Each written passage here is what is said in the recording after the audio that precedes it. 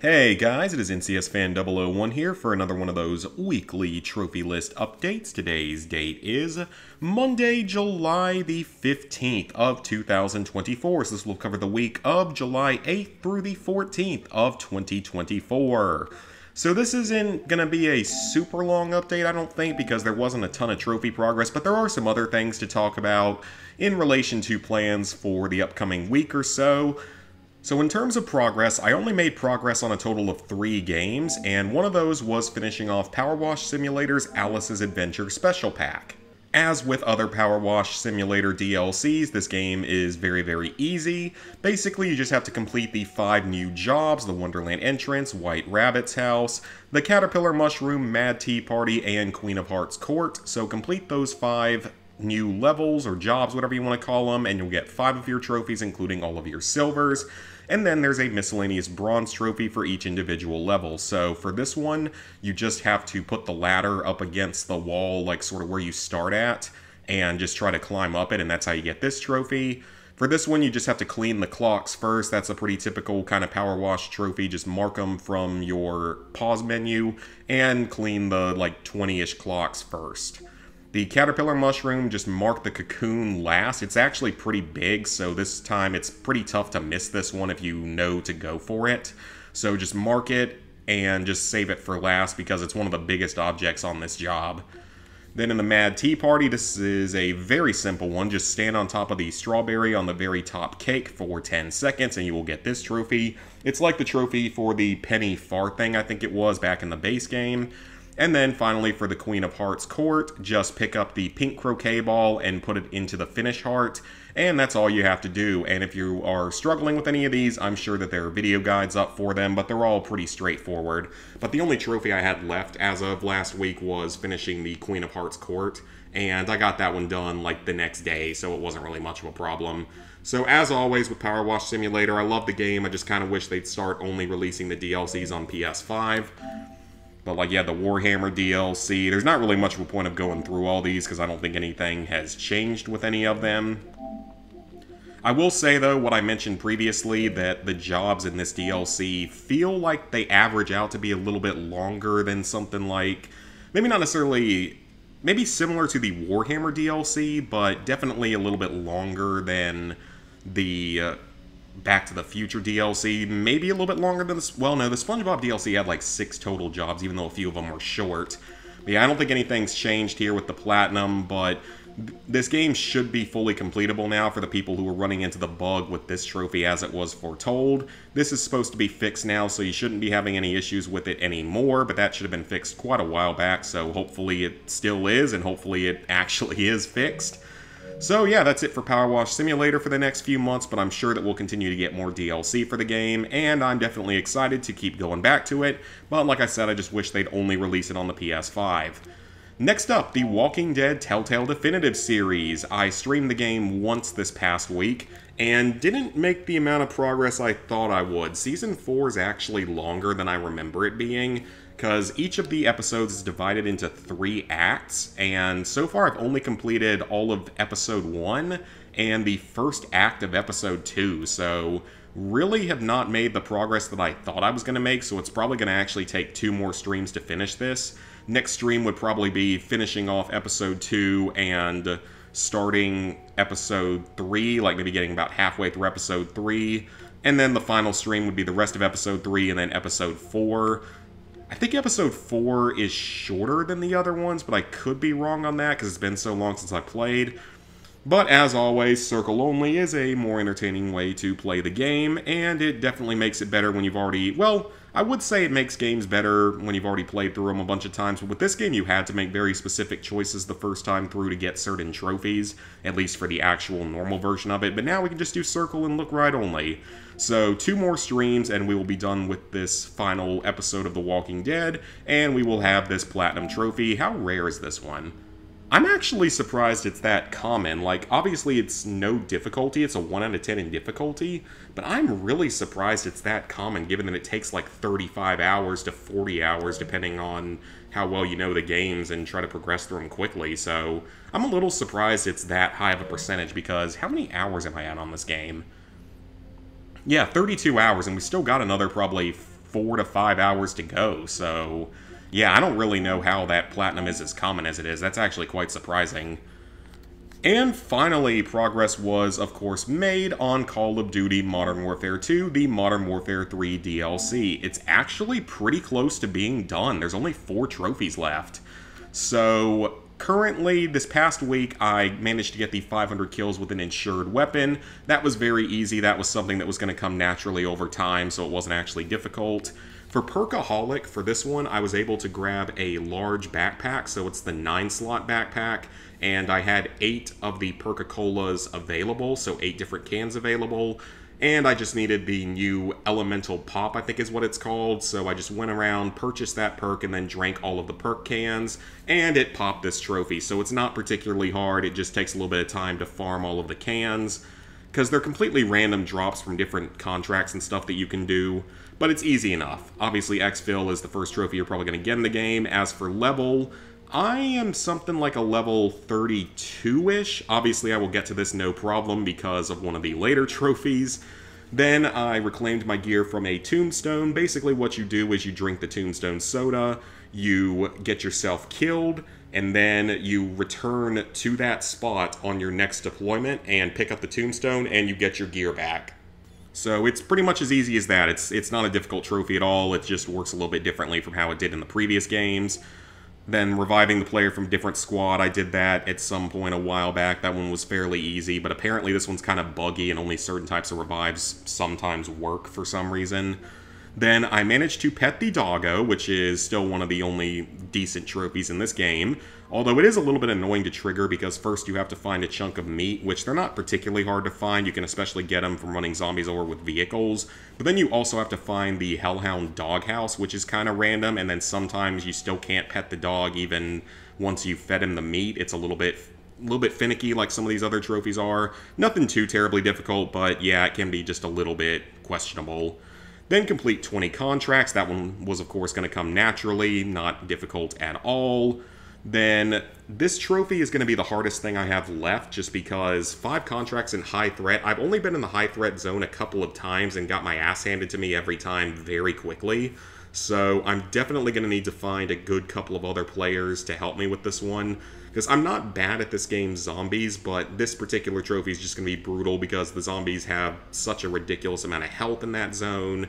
They're super fast, they can kill you almost instantly. You pretty much need stamina up and to have one of your weapon slots be empty. So hopefully I can knock that out pretty soon though. Then the big completion of this week with this game was the completion of Act 3 and killing Orcus in the 6-person squad, because when you kill Orcus, it actually will auto-pop the Act 3 trophy, which is fantastic. Now, for this trophy, I don't know what kindergarten dropout that works for Activision or Sledgehammer thought this trophy made sense to anyone, because for those who don't know, the maximum squad size you can have going into a game is 3. So 3 is less than 6, meaning that you need to get into another squad. You need to have another squad that wants to join up with you and then create like a big squad of 6 people. But even trying to boost this, there's no guarantee that all 6 players on their 2 different squads can even get into the same lobby together. And it took us a solid like hour probably to get into the same lobby together. And I've heard of other people having way worse luck than that took 2 to 3 hours to get into the same lobby together. So again, I don't know what mathematically challenged person decided that this trophy made sense to anyone. And also, this has to be one of the stupidest boss fights I've ever seen in COD Zombies. It's a giant robotic, like, worm thing. And apparently Zakhaev is in this somewhere, even though wasn't he only in, like, the Zombies or the Spec Ops for Modern Warfare 1? Again, I don't understand the story to this game because, again, I'm going to use the same word I've been using. It's just plain stupid. That is the best word that you can use to describe this entire game, this entire existence. Then I still have these 2 trophies left. The 50,000 total kills is not difficult, just extremely grindy. I'm at about 47... No, I think I was at 4,700 before my last match, so I'm probably at around 5,000, so Should be about 10% of the way through and already have all these other trophies done. Also have to defeat a warlord. This one, I know how to do it, but the one time I had the Perca-Colas, all of them going at once, and a decent Pack-a-Punched weapon, I couldn't get the special area where they're supposed to be to spawn at. Like, it wasn't appearing anywhere on the map, so I don't know if someone else cleared it out first. And then another time I tried to beat the Warlord, I wasn't well prepared enough, and I died pretty quickly. So I think I probably just need partners for that one, but I don't think it's particularly hard compared to the 5 contracts in High Threat. Supposedly, I would assume that Escort and the... what's it called? The Bounty one, when you have to kill the marked target. I would assume those two were probably the 2 easiest types of contracts to do. And then, of course, you're also fighting against the time limit, because there's only a 45-minute time limit per game, so you're also fighting against that. And now we can get into the single player, where I finished every last single player trophy. So find and use all the armaments and open combat missions. This means find all, I think it's 12 total different kill streaks and use all of them. It's pretty straightforward, but the game doesn't tell you which ones you've used. Then customize your loadout. This one I think is an unmissable story trophy now. You should just get it by playing all of the open combat missions. Then I got this trophy, which wasn't too terribly difficult. It's basically just find everything, like all of the supply boxes in the open combat missions. There's anywhere from like 10 to 30 of them per mission, so there are quite a few. But you can look at maps or guides online if you get lost looking for any of them. I would say High Rise is definitely the most difficult one, simply because it's so strangely laid out, because it's a giant vertical building with like 7 or 8 floors you can explore. So that's probably the hardest one. All the other ones aren't too bad. Had already done this trophy, had already done that trophy, already did the spotter scope. The plate carrier upgrades, so these actually are not in those supply crates. These are actually a separate type of collectible. There are 2 plate carrier upgrades per open combat mission, so 12 total. And the game does not actually necessarily keep track of this, though when you go into Mission Select and select one of these missions, it will show you how much armor you can go in with at maximum, and if you can go in with 3, that means you found the carrier upgrades. But then you might have to look up a video to see, or even just a picture guide to see where the other carriers are if you miss them. Okay, this trophy was absolutely horrible. This trophy is broken. It's quite unreasonable in my opinion, because the mortar strike is extremely inaccurate, and then the helicopters just don't behave correctly. I was eventually able to get it to work when the helicopter would, like, sort of lock down and stay in an area, but I could not for the life of me get that to work during the live stream, which is why I kind of gave up on it in that stream. I just, for the life of me, could not get the helicopter to stand still when I was on the live stream trying to get this trophy. I got it after about another 45 minutes of attempts on Sunday, but it was still really, really annoying. Then, let's see, 10 enemies while using a zip line. This one's actually pretty easy. You can use the explosive crossbow to do it. It makes it a lot easier. Of course, I've already talked about how dumb the campaign was. Veteran really is not that hard in this game. You shouldn't have too much of a problem with it. And then each helicopter and reactor with a different armament. I tried to get this done on Veteran, but certain kill streaks just didn't work well enough, because apparently a stealth bomber can't take out one helicopter for some reason unless it's already taken damage. And then this one took quite a few tries. This time limit is actually pretty strict, because even with a near perfect run, I think the fastest you can do it is probably about 85-ish seconds. I think is probably the fastest you could do it.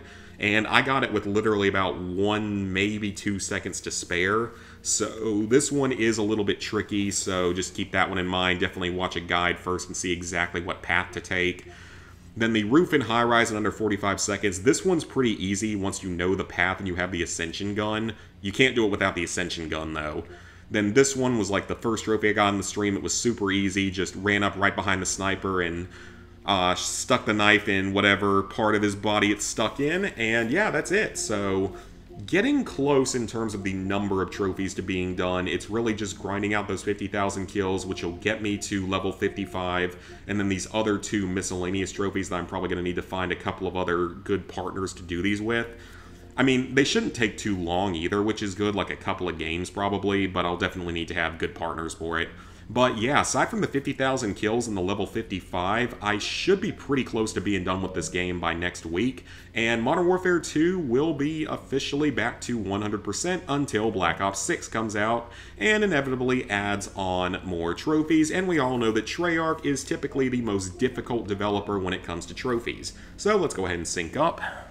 Alright, level 866, 34%, 28,349 total trophies, 806 platinums, 5,336 gold, 7,585 silvers, 14,622 bronzes. So, plans for the upcoming week. There is quite a bit to talk about coming up because July the 14th of 2024, so the day that I recorded this video and the day before it goes up, was actually the YouTube channel's 14th anniversary, which is pretty awesome.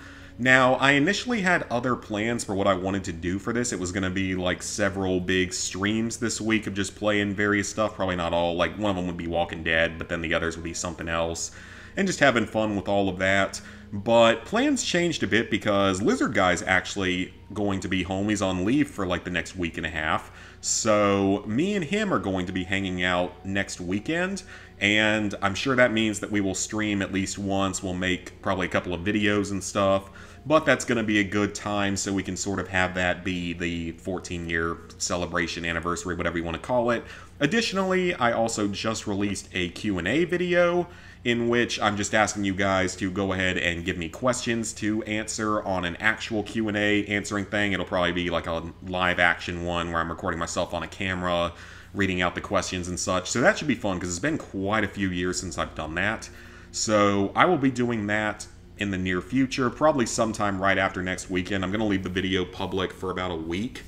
But yeah, so schedule's going to be a little bit up in the air this week because, you know, I wasn't expecting he was going to be off this week, so we're actually going to be able to hang out and stream and everything, or just play games and just enjoy life a little bit. So yeah, that's going to be a lot of fun. He actually just finished the Elden Ring DLC. I know it doesn't have trophies to it, but he finished that because he's actually, like, good at From Software games. Because I think he's gotten the Platinum and the 100% in, like, Bloodborne, Elden Ring, Sekiro, one of the Dark Souls games. I don't think he's done Dark Souls 2 or Demon Souls. I need to ask him next when we're hanging out. And he's done Armored Core 6 as well. So, yeah, he's actually pretty good at, like, From Software games and such. So, anyway, we will figure out what we want to stream and play over the course of this next week. We'll just figure it all out. Along with all of that, I don't know what kind of progress I'm going to make on editing videos because obviously I'm going to be kind of busy this week with all this other stuff, but I would like to hopefully get the next Fallout lore video done pretty soon. I haven't really had much time to start on the 701 through 800 video. I don't think it's going to be too hard to edit. It's just going to take a while because it's such a large file. So those are sort of the main priorities for sort of longer term projects to get edited. Oh, also, I have a job interview on Tuesday, so that's exciting. Hopefully I can get out of the shit show that is my current employment, but we will have to see. So, thank you guys for watching. If you enjoyed, made it all the way to the end, go ahead and leave me a like, subscribe, ring the bell if you haven't done so already. Let me know down in the comments what you guys have been working on this past week, and definitely go over to that Q&A video and post some questions for me to answer whenever that video goes up in about like another week and a half probably. So, thank y'all for watching, and I will see y'all back here later this week for some content at some point. It might not be as much trophy content, but it'll be something, so see you guys later.